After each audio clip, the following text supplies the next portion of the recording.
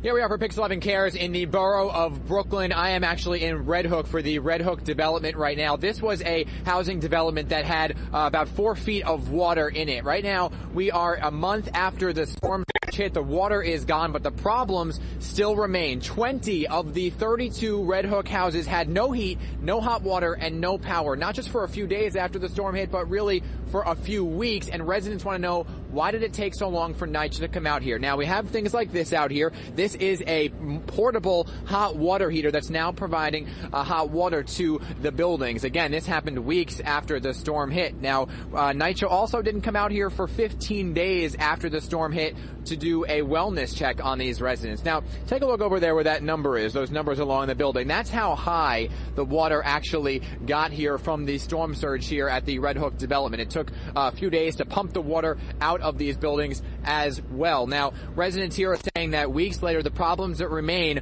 are mold inside the apartments. They now have power, they now have hot water, but the problem is mold, and they want air quality testing as well as a bunch of things that they're listing of demands for NYCHA. We have Tony Herbert here as a community activist. We have Desmond Hill here, who's a resident. We also have Leslie, who was here during the storm as well.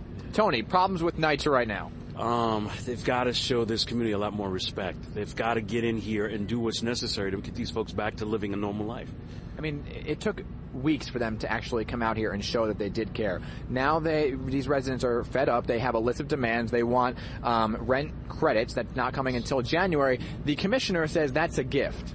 It's not a gift. It actually has to show some sense of respect to the community residents here and what have you. They're people, too. I mean, come on. With the damages that were suffered here and now the fact that they're now living without heat and hot water in a lot of these buildings, believe it or not, and there are messages being posted up that there's no heat and hot water, somebody's got to get in here and do the job. I believe in this mayor, and I think that he could put foot on the necks of those individuals over at NYCHA and get the job done, and it has to be done now. You know, we're a month after the storm hit. Moving forward, what can NYCHA do to show these residents that they care? What can they do right now, a month after the storm? Let's get some heat and hot water down here. Let's step up this game. I mean, I know a lot of people espousing energies elsewhere, but this is important too. There are residents down here who never had anything, so show them the respect. And secondarily, let's pull back that rent for the second, that November and December date. Let's not have them pay that. Give them a credit, and let's not wait till January. Let's get it done now.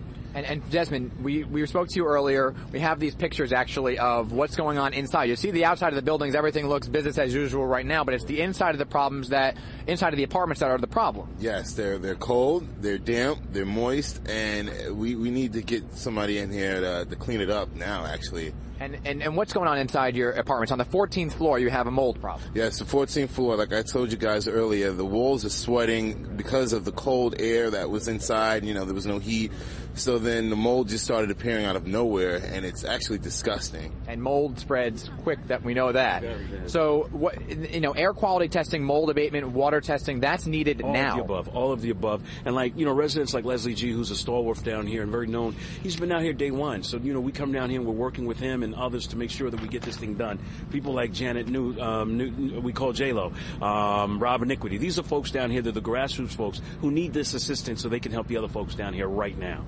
Now, we tried to get NYCHA to actually come down here today to speak to the residents, to speak to you guys, to get them out here and show their appearance. They denied the request to come down here, but they did meet with residents on Monday. They had a meeting.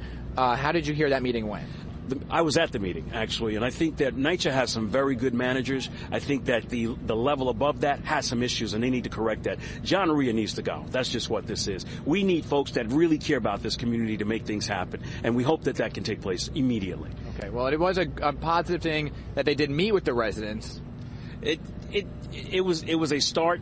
But, we need work to be done, and we need it done now. Right, and we wanted to actually have them down here to give their side of the story. They did give us a statement.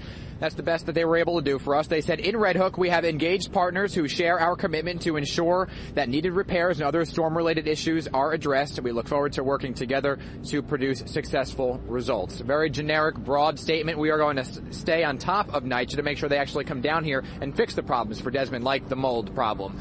We'll stay on top of this one. We'll check back in with Tony and these residents here in the next hour. But for now, we are live in Red Hook, Brooklyn for Pix 11 Cares. Back to you, Craig and Tamsin. Incredible. There's so much to still be done. Dan, thank you.